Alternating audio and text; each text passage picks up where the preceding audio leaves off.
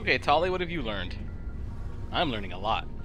Your ship's amazing, Shepard. Damn right. I've never seen a drive core like this before. Damn right. I can't believe you were able to fit it into a ship this small. Ha! Heard that before. I'm starting to understand why you humans have been so successful. Heard that too. I had no idea Alliance vessels were so advanced. I got something advanced for you. Actually, I haven't even seen your face. This ship's... Yeah, normally they're not. This ship's pretty special, actually. Wait, are you spying on us? I don't like the idea of aliens studying the architecture of Alliance ships. We're on the same side here. My people have more reason to hate the Geth than anyone, remember? But you can't blame me for being a little excited. I never dreamed I'd get a chance to travel on a ship as advanced as the Normandy. You know, I'm kind of glad the captain gave me his ship. Because, apparently, we've got the baddest hot rod around. So, you're into ships, are you? I had no idea you found ship technology so interesting. It comes with being a Quarian.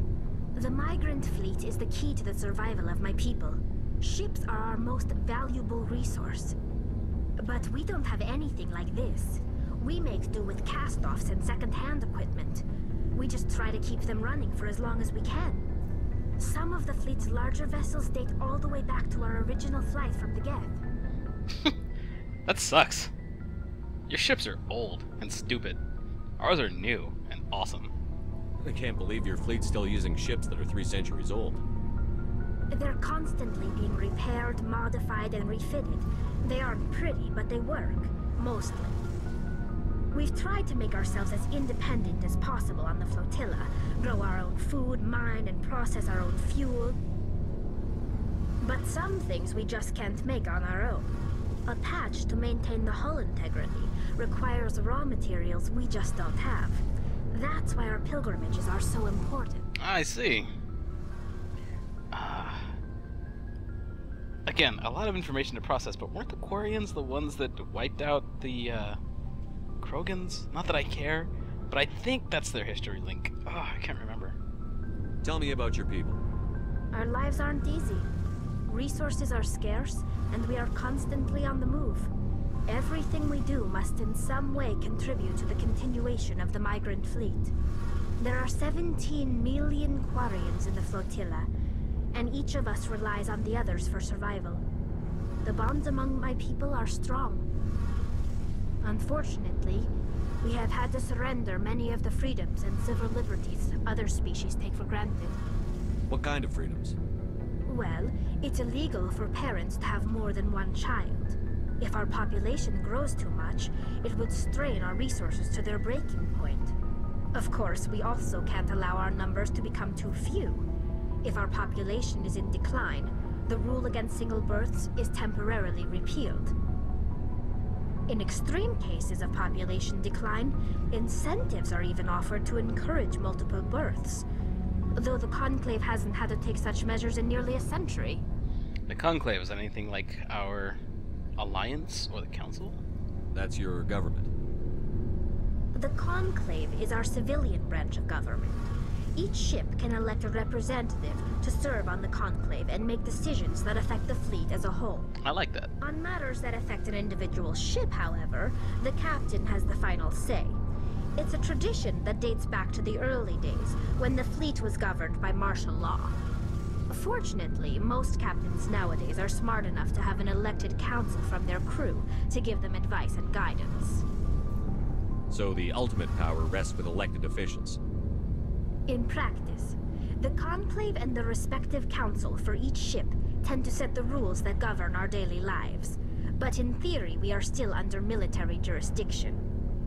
The 5 top-ranking military officials in the fleet serve on the Admiralty Board. These 5 have the power to overrule any decision by the Conclave in case of emergency. To do so requires unanimous agreement among the Admiralty, and they can only do this once. After that, the entire board must resign their posts. It's a safeguard that served us well. In nearly 3 centuries, the Admiralty Board has only overruled the Conclave 4 times. Wow. Why is this all important, though? How come you're the only one that opens up this much to me? You're giving me information on your people's history, how much you like ships, how your government is run, what resources you do and don't have, how many children your parents can have, when they can have more, all kinds of stuff. Why are you the only one opening up this much to me? I'm afraid to ask you about other things, because you're just one of those yak yak yak yak yak kind of people. But I am interested in your stupid little pilgrimage. Just a little bit, though. This is going to be it. I'm not going to ask you anything about the Geth. I know you hate them. That's all I need to know. I want to know more about the pilgrimage. When my people reach maturity, we leave our birth ships and seek acceptance with a new crew. Us. It's necessary to maintain genetic diversity among the fleet.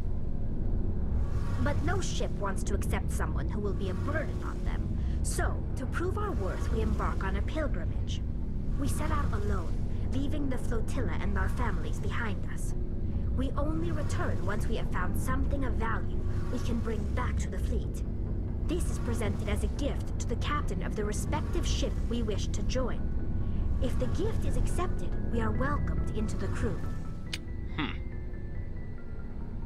So you're looking to find something of value with me. You seem nice enough, so I don't think you're actually gonna rob me of anything. Can a captain choose to reject the gift? That doesn't happen often. Most captains are eager to increase the size of their crew. It increases their own standing in our society. Even when a gift is not particularly valuable, the captain usually accepts it out of a sense of tradition.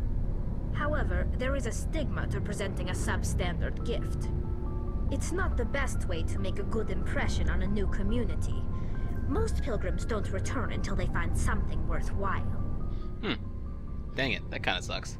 But if you'll be accepted back anyway, you could technically bring, like, my shoe to them. You could be like, this is the shoe of the first human specter. And you can really play it up. I can even sign it or whatever. If you want, I can even, like, rub it all over my chest so it gets the scent of my cologne. And then they can get that and be like, oh, this is what specters smell like. Yeah, actually that sounds pretty good. If I gave you my shoe and you went back to them right now, would they accept that as a gift? If I give you my shoe, it will be the most dangerous shoe you've ever given your captain. I can't believe they just send you off alone. It's not like they just cast us out. Before we leave, we are given lessons in how to survive outside the flotilla, and given gifts to help us on our journey. We also receive implants to fight off sickness and disease. Generations of living in an isolated and highly controlled environment have left our immune systems weaker than most. By the time we leave the fleet, we are well equipped for the pilgrimage. This is a rite of passage for all Quarians. If it were dangerous, our numbers would suffer. Virtually every pilgrimage ends with a triumphant return and the ritual presentation of the gift to one of the fleet's captains. That's not gonna happen with you. You're gonna die. Because you serve on my crew. Let me tell you what's gonna happen to my crew. Ashley is going to realize the absolute most intense orgasm she has ever felt. And then she's gonna die in battle. Caden is going to break that giant computer chip or whatever, and it's going to destroy that half of the Normandy. And I'm going to have a chance to save him. He's going to be like hanging out into space by some sort of like large cable, and I'm going to have it in my hands. He's going to be like, Captain, save me! Or, yeah, Captain, save me! And I'll be like pulling on the... I'm not going to let him die. I'm like pulling on the cable, trying to bring him back in. And then, like, something's gonna happen that's gonna put me in some sort of moral quandary. Like, for example, you, actually, might be in that part of the ship, and you'll, like, go flying out. So I'll have to, like, choose to save your life or his. And then in an attempt to save you both, I'm gonna let you both die. So you're both gonna die like that. And I'll send your helmet thing back to your fleet as a gift, and hopefully they'll accept me into your community. And then I can be an honorary Quarian, because, you know, I'm gonna guess your helmet's valuable. And even if it's not, you said they'll accept it anyway, so that's kind of what's going to happen there. Rex is going to die in battle, and I'm not going to care. He's a resource to me. Once Rex actually does die, the only thing I will mourn is the loss of a good gunner. My requisitions officer is going to die, because I'm going to show up, he's going to try and charge me too much, I'm going to be in a bad mood, I might be drunk. I'm going to be drunk a lot in this ship, by the way. I might be drunk, and I'm going to shoot him in the face because he charges me too much. I'm going to take all those licenses back, and I'm going to present them to myself. You know what? I might as well start dealing my own deals. You know, I don't have to pay for all this stuff all the time. I have to pay one of my own crew members for that kind of thing. Who are we missing? Garrus. Garrus. He's... I'm going to try and keep him alive as long as possible, but he's going to die eventually, too. He seems to be the durable type. He seems to be somebody who can really take care of himself, though, so he might be the only one that survives my wrath. I mean, my crew. It's not really my wrath. But anyway, the point that I'm trying to get across to you here is that you're not going to make it back to your crew. You're going to die in some form under my command. It happens to everybody under my command. Don't you know my history? Even if there's a chance that it's not going to happen, I'm going to probably try and make sure it happens because, you know, I got a reputation to upkeep here.